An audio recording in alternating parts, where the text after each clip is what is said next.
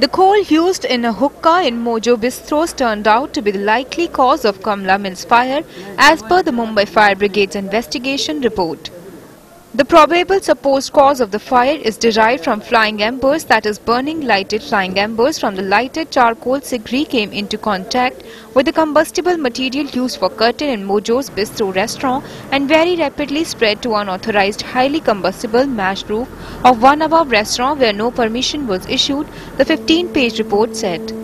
The report was based on the testimonies of 17 eyewitnesses, including staff of both restaurants, those injured in the blaze and the patrons who escaped. It also relied on posts, pictures and videos put up on social media by those present at the restaurant.